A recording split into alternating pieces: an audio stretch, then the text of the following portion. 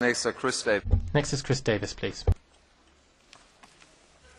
One of our constituents fraudulently claims welfare benefits. They will be prosecuted and could go to prison. Sometimes things seem different here.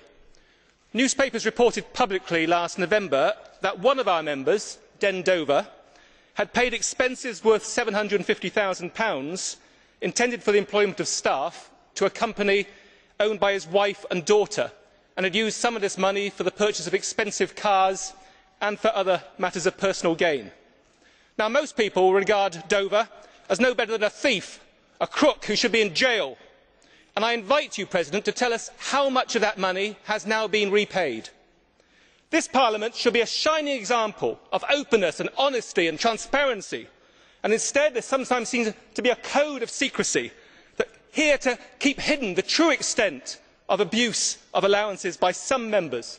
And our refusal to introduce the same sort of principles of financial transparency that we would expect of any other European institution brings shame upon us all.